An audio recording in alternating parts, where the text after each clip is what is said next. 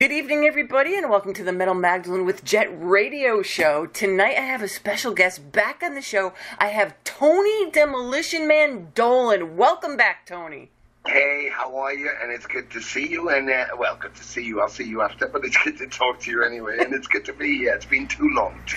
It had no, Tony, the last time I spoke to you was back when you and Jeff and Anton were, like, sitting on the couch in Primeval. Yeah, I know. It feels like another lifetime. We were much younger then. We were foolish, both of us. Me, you, we were just so foolish. We were carefree. Yeah, we were just kids back then, Tony. You're right. Well, now we're responsible citizens. I don't know what happened, but okay. That sounds good. But anyways, so, you did the Primeval thing, then the Empire of Evil came about, and now you've come, like, full circle back to Venom with an Inc. So tell us a little bit about what happened, like, with the Primeval, then the Empire of Evil, that led up to actually forming Venom Inc. And I'll just sit here and drink my wine while you tell us. Okay, you get the easy bit. Okay, that's brilliant. Well, no, the thing was, it was really strange because the idea of doing the band with Anton and Mantis came from them doing a show and playing black metal live. It went online and people started going, "Oh, you should get the Demolition Man back. You three, that would be kind of cool," because the three of us hadn't done anything together. So that was the idea spawned, and we kind of agreed to do it there.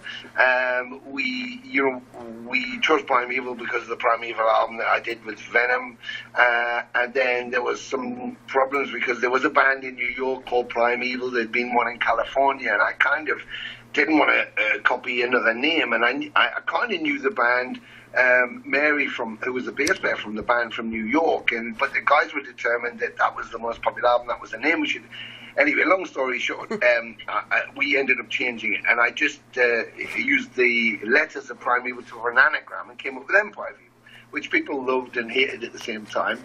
But the music was important. We went straight out and did an American tour, which Anton didn't feel so good about doing. So we pulled in a guy called Mark Jackson. We did the first tour, and then we went from there.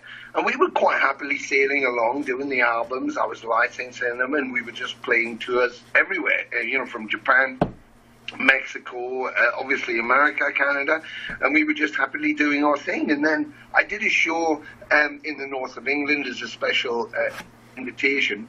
I did an album, did a whole album called Future Warriors that I released in 1985 with my band Atomcraft, a three-piece, and they asked if I'd do a special performance, so I did, because I'd never played that album before live.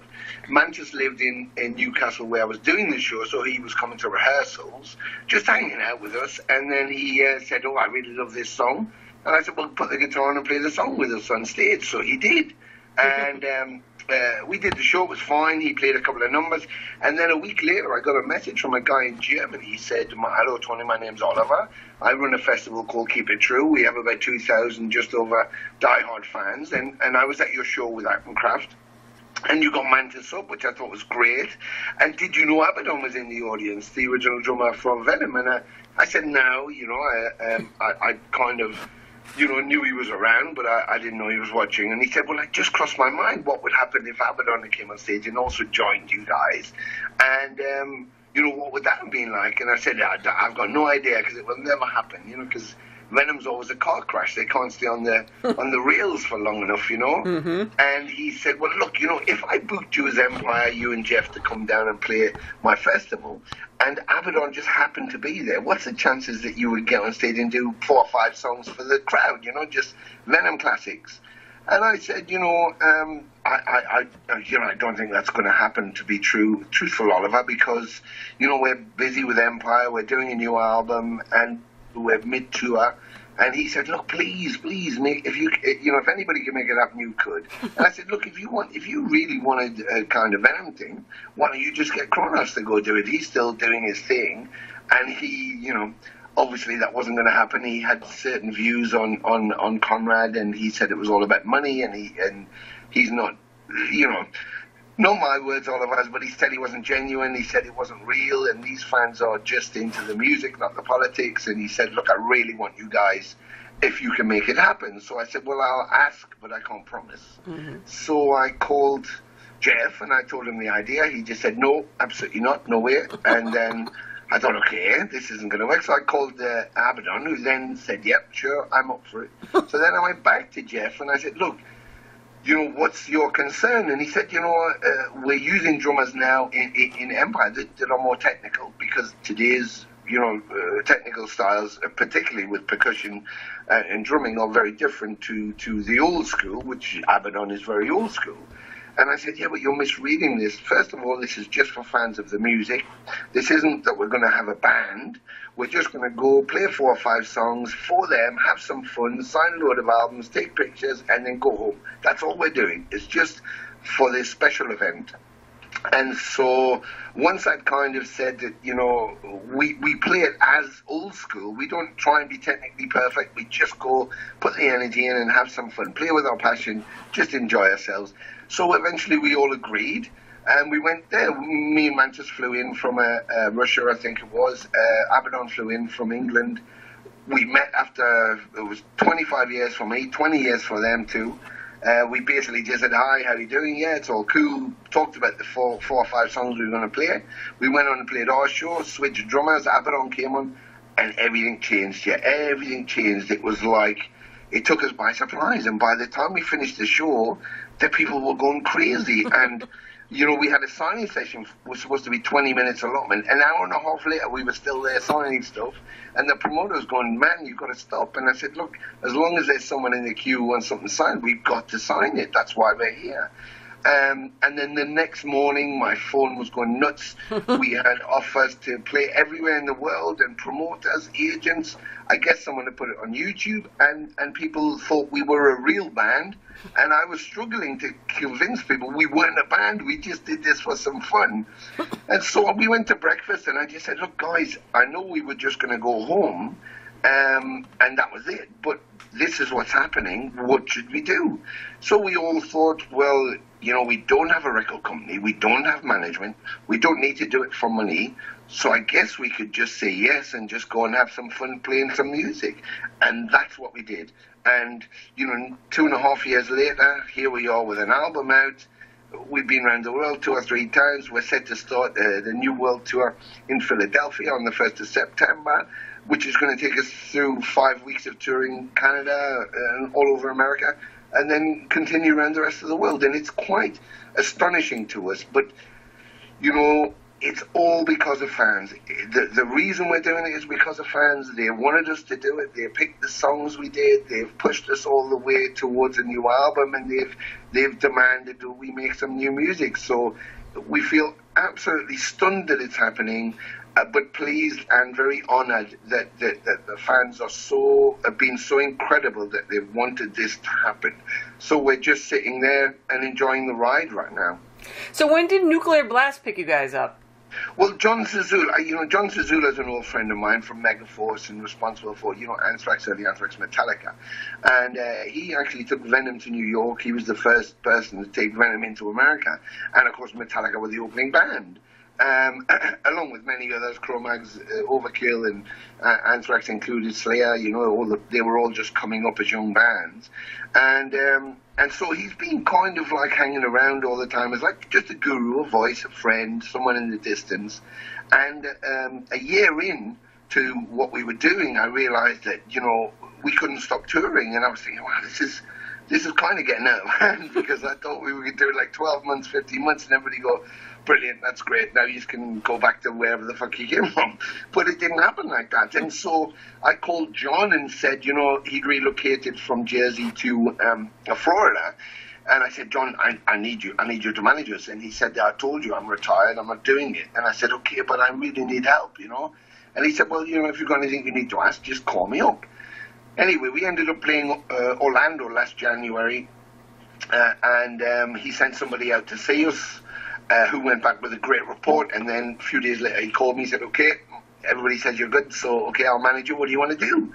And I said, just help us with the live stuff and merchandise, and we just want to keep playing live. That's it, really. No albums, none of that. But just before Christmas, he called. He said, right, I need demos now. Everybody's asking for albums, and I need you to produce demos. And I just said, look, I don't want us to get into that, because if we get into that, it's all about criticizing and selling and making money, and then agents, and then labels, and then arguments and artworks. And I said, fuck, we don't need that. We're just about the music and the fans. But he said, look, I need the demos to do it. So we presented him 4 songs. And he said he loved them. And he said, okay, who am I going to send them to? And I said, oh, here we go. Now we're going to decide on labels and go through all that waiting. And do they like us? And wait for someone's approval. And I said, I really don't want to do that. And he said, pick a label. And I said, well, if I had to pick a label, I think it's got to be Nuclear Blast, because I have an association with them. Yap, who works out of Europe, is an old friend of mine. I like the fact that the label was about musicians who set the label up to correct all the things the corporates were doing, and it's about their passion for their music. They really believe in their bands. They really invest in their bands. So I said, if I had to pick one label, then I think probably Nuclear Blast is our home. So he said, okay. So those were the only people who got the demos, and I thought, well, the album that me and Jeff did for Empire of Evil, Crucified, was on the table with Nuclear Blast the year before, or 2 years before, and it almost got picked. There was 5 bands, and we lost out down to the last 2, and we didn't get picked. So I thought, well, maybe I'm hedging my bets, but they may be interested in what we're doing. So we sent the demos off to them, or John did, and 3 days later, he said, okay, they said, get in, make the album. We signed the deal, it was done. And that was like, oh shit, now it's real. So it was as simple as that. It was, I swear to God, it was almost like it was like a jigsaw where all the pieces were floating around and they all fit and they just fell onto the table and made a picture. It seems like it was that easy. Of course it's not easy, and I wouldn't have an ego to think that we're uber special or anything. It just, we were ready and everything fit, probably because we didn't plan it, probably because we weren't trying to make anything happen. We were just doing it, and maybe that energy made it all work, so yeah, it was great. It was great. So when the 3 of you guys sat down to start writing this stuff, I mean, what was that like? I mean, here you all are again, more or less Venom. I mean, what did that feel like for all you guys? Well, it was strange, because normally with a band you'd be rehearsing all the time. You guys would be in a room, and certainly if you were thinking of recording, you'd all present ideas and work together and mash it all around, and then you'd fine tune it, and then you'd have your last things and then go and record it. But of course, Mantis lives in Portugal, I live in London, and Abaddon lives up in the north of England in Newcastle. So we don't have time to rehearse like regular bands. We don't meet together all the time. So, from a writing point of view, we couldn't do that. So basically it was a case of pulling out all our riffs and ideas and seeing what we had. So I decided to commit to the artwork. So I focused on the artwork, the scripting for a video, and all of that kind of stuff, the logistics, whereas I said Jeff got the task of just producing riffs and trying to produce songs. And I said, I'll send you some stuff when you feel unsure, or when you feel you've ebbed a little bit, or you come to the bank and you need a little bit of push, then I'll start to send you stuff. But everything he sent, I saw straight away. Everything he sent, I liked. And halfway through, he said, is it working for you? I said, perfectly. Just keep sending the riffs. Because he'd spent 2.5 years collecting riffs that he'd been all the time. So I said, just keep sending your material. And he said, but you haven't sent me anything. And I said, I don't need to. Everything you're doing, I love. So just keep sending it. I'll focus on what I'm doing. You focus on that. And when you get stuck, we'll discuss. But he also then said, I'm just concerned that I'm going in the right direction. And I had to say, look, in order for us to commit this album, it needs to be what we're doing with our live show. It needs to be honest. It needs to be us. And you're Mantis, you were Mantis, you will be Mantis. So all you need to do is be Mantis. You write like Mantis and you play like Mantis. I do what I do, Tony does what he does, and that's who we are. We don't need to try and copy ourselves. We don't need to try and pretend it's 1981 and do another album like that. We don't need to do anything, and we don't need to prove ourselves to anybody. We just need to make some music for the fans that want us to make it and play it. That's all we need to do. So that's what he did. And once we had the shape of all the songs that we thought, right, they sound good. We then sent all of those files up to Abaddon. He went straight into a studio, recorded all the drums, analog, then digitized them, sent them back to Portugal. Then I flew to Portugal, to Jeff's, put all the bass down, and then we sat and finished off all the lyrical ideas, all the themes. And then a day and a half, I threw all the vocal down. And in fact, two of the songs, Metal We Bleed, I think, and Dying Flash, the demo vocals, he said I don't want to touch them, so they're just the vocals I did for the demo. Oh, cool. And we left them as they were. But it all flowed again, it all flowed really quickly. And I think that we'd underestimated the fact that although we didn't get together as rehearsal and throw ideas around, we'd actually done nothing but tour for 2.5 years. So we'd actually done all of that because we'd been on the road. So we played all the stuff and talked about all the stuff, and all the ideas were already there. So all we needed to do was dip our hand in the bag and pull them out. We already had them. Even though we hadn't been planning an album, even though we had no ulterior goal, when we were called upon to do it, we already had everything ready. And I guess that's probably experience and age, and that we've been non-stop touring, so we were more than ready to record, you know. So, it seemed quite easy. And I came back to the UK, Mantis mastered it, and he delivered the songs, and I delivered the artwork at the same time. Went off to Rome, shot video over 2 days, came back and edited that, and then they had everything. So I think the whole thing took maybe 2 months from start to finish. Wow. And done. But for me, that was part of the impetus, you know, because we have a particular passion and a particular energy as a live band, and I wanted to capture that somehow and put it on the album so that when the people listened to it, they felt that they were part of it, that they felt some kind of energy, some kind of passion coming off it, that it's not fake. We didn't do an album just to make some bucks. We haven't polished it like a turd to make it all shiny. This is what we felt, this is what we've done, and there it is. And you take it or leave it, but it's as honest as we could make it, and it's definitely us.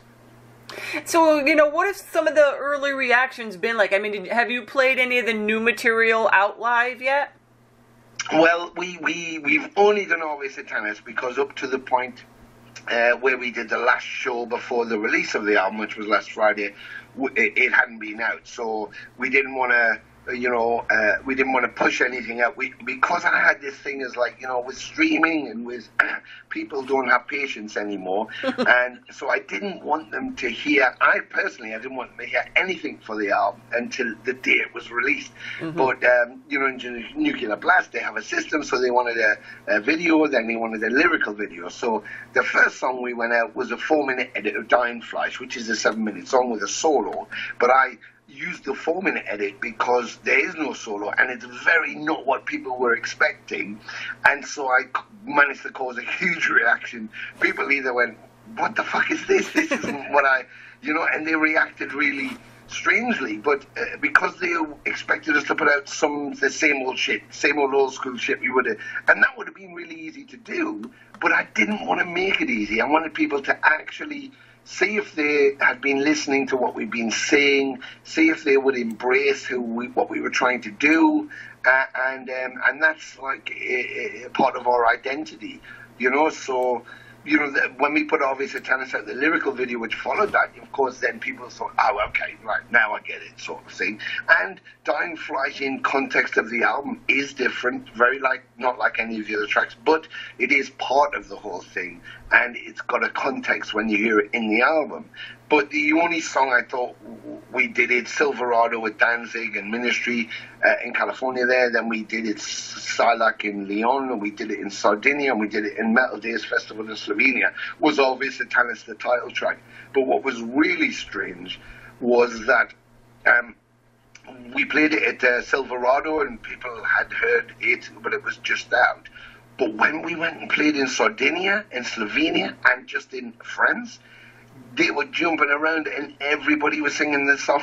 Everybody was singing it. Oh, cool. And it was the most bizarre thing, thinking, hang on, the album's not out yet. How do you all know it? But of course, I guess the video. So if there's what is the reaction to the album, which has been amazingly positive over the last day since it's released, and messages constantly, is that, you know, the audiences, once the lyrical videos, that the audiences have been singing the song in amongst the set, so that's got to mean good, hasn't it? That's got to be a good thing.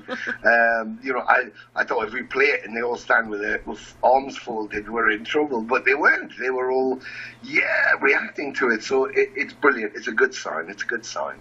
So Tony, when you go on your tour that's coming up, you still going to play Metal Messiah out there? Yes, exactly. Well, you know, funnily enough, you know, I wanted to creep some of that stuff in, and we thought about that, about putting the stuff, because the Empire stuff was so amazing. But what I've got is I've got some Atomcraft shows coming up.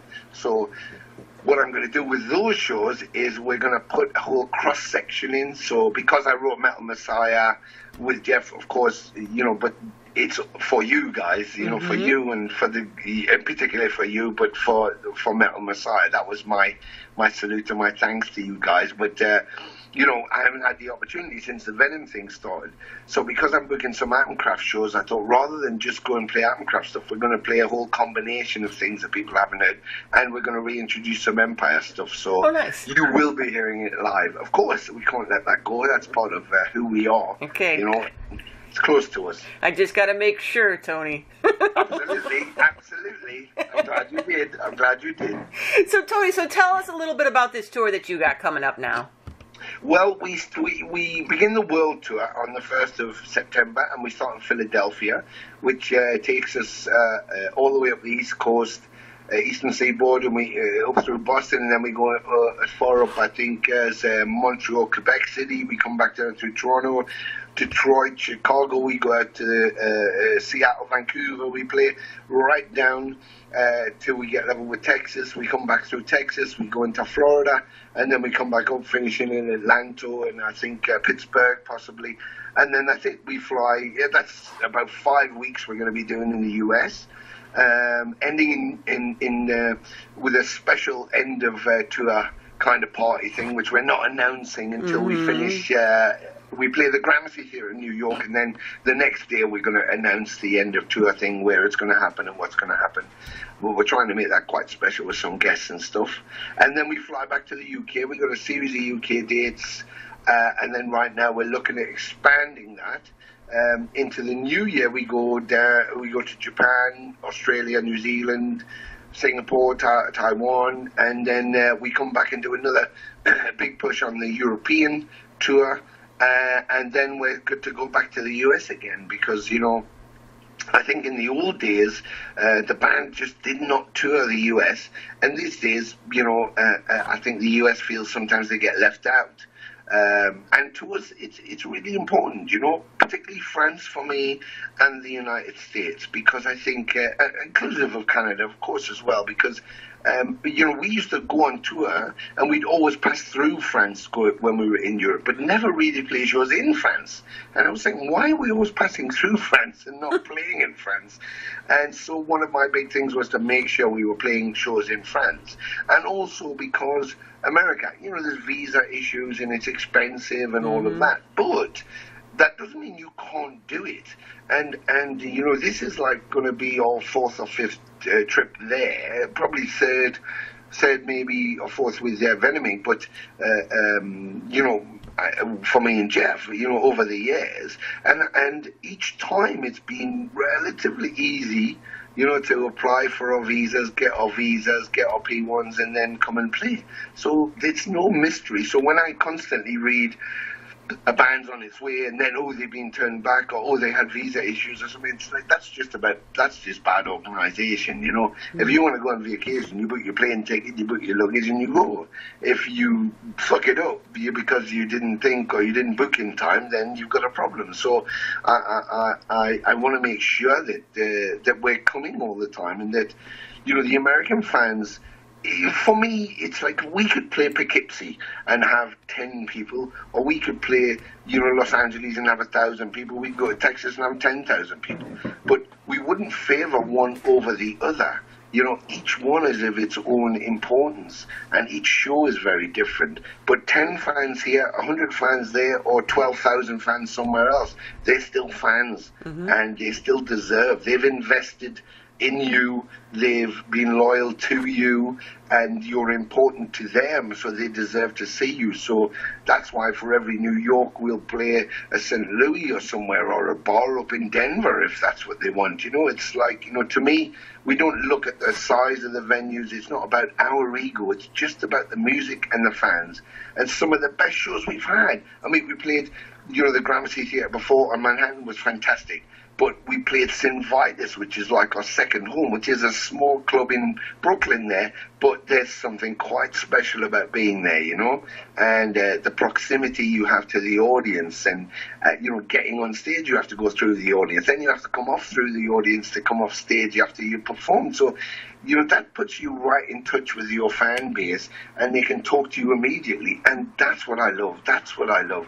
There's a special atmosphere that's created between you and the fans during the concert, and that's why I love bringing us to America. Apart from the fact that it's an amazing country with an amazing landscape, but the warmth of the American people that have been to us, the American fans, has been so embracing that we think they deserve as much of us as we can give, because they've been denied so much for so long from this band. So it's quite important. So it's brilliant to be starting off a world tour in America, just like the first tour we did was America. It was important to start there. And the album came out today, and I see you got yours. Yes, it was great. Funnily enough, I went to a Walmart in Niagara, and I had a look around. And they didn't have anything, and I thought, oh, bollocks. And I was thinking, wow, I was hoping I would come across one. And then when I got to Windsor, of course, there's no HMVs anymore in Tower and all that, but I knew there was Sun Records, so I thought, well, I'll have a look in there. I looked through the CD section, there was nothing there, and I was like, a bit gutted. And then I asked a young girl on the counter, and she looked at the computer, and then she went, oh, I'll be back in a minute, and she went across to the CD section. And I thought, oh, she's just looking, but that means they did have one. And then right in front of me was the vinyls, and I thought, oh, maybe they had the vinyl. And the first one I flicked over, there it was. And I just thought, it's $40, but I have to get it. So it was amazing. It was amazing to be able to get it. Because also, Jet, like you just said, for me, it's like, I used to live in Windsor, Ontario, and I was a young guy, and playing music and dreaming of making albums. And here I am in Windsor, and here it is, a Venom Inc. album. It's just, I don't know, it all seemed quite special, so it was perfect. It was perfect. And I thought it was funny when Jeff said that he would sign it for you. Yes, I know. And I said, well, someone said to me, are you going to get it signed? I went, well, I don't know, but I guess I should ask. And then he comes on and goes, I'll sign it for you if you want. It's very kind of him, so yeah. And then someone was going, oh, you had to buy your own album. I went, absolutely, you've got to invest in yourself, haven't you? And, based on the principle that how can I expect anybody else to buy the album if I'm not prepared to buy it? Well, plus it was kind of cool because you bought it when you were home, It's yes, like you exactly. And it was like you were saying, when you were a kid, you were so excited to buy other people's albums. Now you're so excited to be home and buy your own. I know. And just think to be in a mall where I used to go, and when it was just like a handful of stores, and now it's a huge mall, and to know that I used to go in there to look at records, and now I'm actually buying my own in there was uber special. Very, very cool. Very cool. I hope it's not a shit album, because if it's shit, I'll be so disappointed.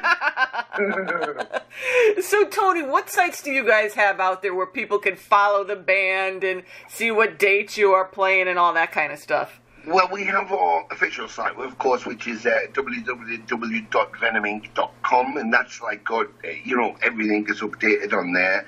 But, we use the social media. We are on Instagram, Twitter. We're on Venom _ Inc. Twitter. We're on. We have Facebook site, there's official Facebook page, Venom Inc. on Facebook, and then there's Tony Dolan and Tony Dolan 2, which are my two pages I have, which I try and communicate with everybody as much as I can. and Jeff Dunn has a page, and Anthony Bray Abaddon has a page. So, we're open to chat. Jeff doesn't do so much the chatting thing on his Facebook and his social media. He's not a keyboard type of guy. He's a reader, but he's not a typer. But myself and Abaddon in particular, we like to chat as much as we can. And I think there's probably on my personal pages something getting close to 8,000, 9,000 people, but every single person who's come in there I've spoken to, every single person, because I think it's quite important that at least I say hi and make a contact with. And if people want to come and ask questions, I try, sometimes people want to have conversations and I can't, but I try and respond to everybody who messages me. I do. If they have a particular question, I try and share on that as well, because I work on the principle, it is genuine, I work on the principle that Lemmy was a huge hero of mine. And if I could have woke up every morning and said, "Morning, Lemmy, how you doing?" if I saw him online, and all he said was, "I'm cool, how are you?" I'd be set for the rest of my life, So I realise how important it is, and you can hit us everywhere you want to hit us, and keep updated. All right, well, there you have it. The new Venom Inc. album, Ave, is out now on Nuclear Blaster Records. And Tony, thank you so much for taking the time to come on the show today. And hopefully I'll be able to catch you guys up in Boston. No, awesome, yeah, and you're my special guest, and it's been too long, and I hope you can get to see the show. If you can't, I won't hold it against you. Thank you. Not speak to you for a few months, but other than that, that'll be all good. But I'm dying for you to see the show, to experience it, and thank you so much for giving me the opportunity to talk about the album and talk about, the fan base. I'd just like to end by saying, there is. Kronos is still out there doing his thing, and so are we. This is not divisional. This is not divisive. This is not about one person against another person or choosing one thing against another. If you have a preference, you have a preference. Nobody's taking that away from you. We're only adding it. And think of it this way. You have twice the opportunity to see all of the players who are involved in this great legacy, which we call Venom. And think of it like this. If your favorite thing to eat is ice cream, would you like a spoonful or a bathtub full? Just think, a bathtub full's better. You can always leave out bits if you feel a bit sick. And that's what we are. We're more than less. And so embrace it all and just enjoy it. Keep an open mind and like what you like. And if you don't like what you don't like, that's cool too, Some people like coffee, some people like tea, but you have a choice. That's the beautiful thing about life.